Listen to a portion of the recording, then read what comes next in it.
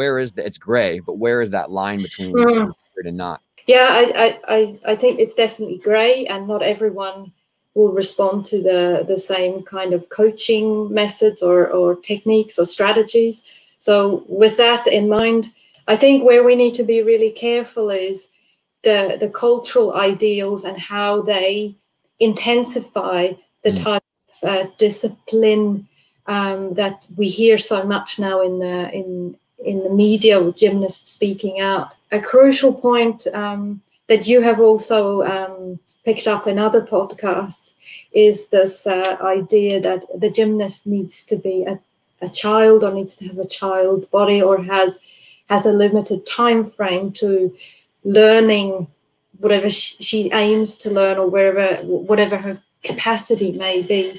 So this idea that gymnastics is bound to childhood. If that is the understanding, and if that is the aim, to be successful within the time frame of of childhood, then while the gymnast is learning the skills, there's a risk for impatience or frustration from the side of the coach, because learning any movement skill is not straightforward. While it may be progressively built up in stages and over a certain amount of time, we know how messy it can be in learning. You learn something, then it's not there anymore, or it doesn't move forward at all. Learning movement skills, as any learning, is not linear, constant.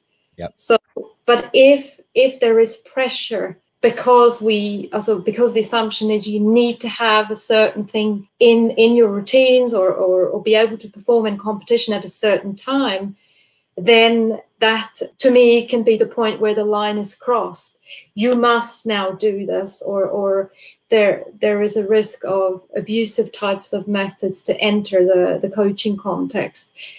Could be yelling, could be physical abuse, could be shaming in a way that we've heard, because it is assumed that learning can be linear, or because it's built up like this, it will be linear, but it is never. It's much more complex than that. So I think that is definitely one area where the line can be crossed. Yeah. I'm not sure if that answers your question. No, it does. I think the idea you brought up that is very important is the false notion that gymnastics progression is linear and constant. And I think the history of gymnastics can offer a certain amount of explanation, and there's lots of people who have commented on that in different kinds of avenues now about this change from the 1960s to the 1970s mainly, where quite a radical change in gymnastics, or women's artistic gymnastics, occurred in a relatively short time frame. And probably gymnastics has never changed as much as then since.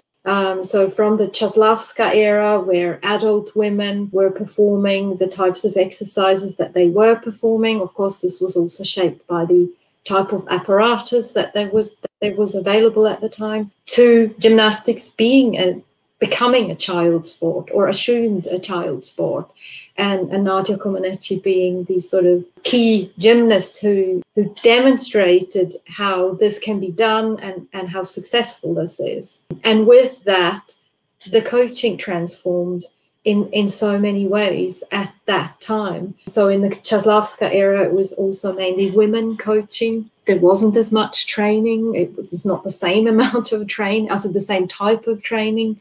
And of course, then it became this, I don't know whether I should name it like that, but this Caroly type of system of coaching. And while they were not the only ones that used this type of coaching, at least demonstrated globally, and when at the Montreal Olympic Games, when Nadia Comaneci was so successful, that this is the most successful way to do things in this sport. This spread very quickly, despite the Cold War curtain still being really real. People copied. There was, of course, also exchanges where people, as coaches on the other side of the curtain, could learn. But this became accepted as the truth or the norm, that kids need to be selected early on. They need to start very early on. They need to train a lot, and they need to train in a certain way.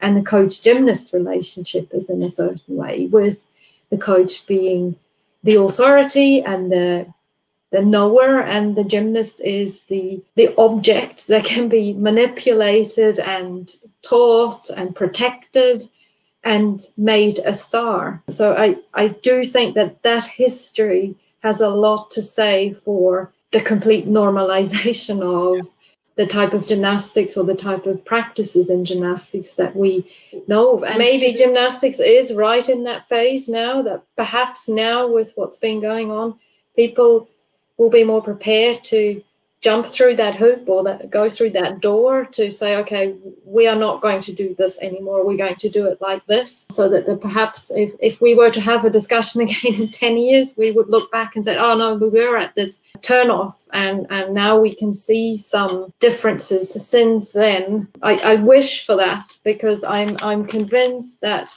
elite gymnastics doesn't need to be the way it now, and you've had Simone Biles, previous coach, on your podcast.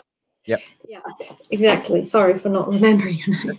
You know, that there will be more of those types of coaches. I'm sure that there are coaches like this, but they're perhaps not. They haven't had the privilege of such a successful athlete, so that they are well known globally for having worked differently. Right. But that we see more of those examples at the highest level of gymnastics, who can confirm to the gymnastics community in a similar way that Bella Caroli with Nadia Comaneci did in 1976, that, look, now we can have a paradigm shift again. I saw that quicker type of change into a more ethically acceptable type of coaching, training, but also organization of gymnastics, because it's not only coaches who to change, it's also gymnastics organizations that need to transform so that this type of abusive behavior doesn't happen. Yeah, I completely agree. And I think, but what do you feel are ways to move out of these cultural silent norms that are so, immoral sometimes, unfortunately? You mean on a bigger scale? However you feel it is beneficial. Yeah. I mean, I think having been heavily involved in coach education, that's got to go a long way, or some way. Perhaps requires a generational shift at some point. Yeah. As perhaps it's easier to teach younger coaches who haven't been in the system for so long than perhaps coaches who've got lots of experience doing something in a certain way. I would suggest that talking about the inbuilt discipline or the inherent disciplinary nature of elite sport or sport in general, how through very simple coaching strategies this can be not countered, but perhaps the effect isn't as strong. Talking here, just to be very practical now, also is, you mentioned this earlier on, to have the gymnast autonomy or to control something by herself in the gym, with this spatial organization where coaches can see everything very easily all the time. And a possibility is for gymnasts to do stuff unobserved, or at least given the task, or you do this at this station over there, I'm not looking, I'm trusting you that you do this properly.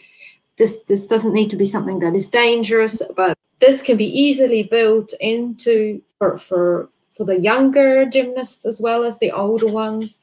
Gymnasts are not usually mucking around in the gym. They're usually very diligent people. They want to do things right. So there's no need to not trust these individuals. That's a simple way of building in something that allows autonomy or agency, or asking lots of questions. I believe you've discussed this also with Nick Ruddick. But to me, that's also something simple enough. So how did the skill feel?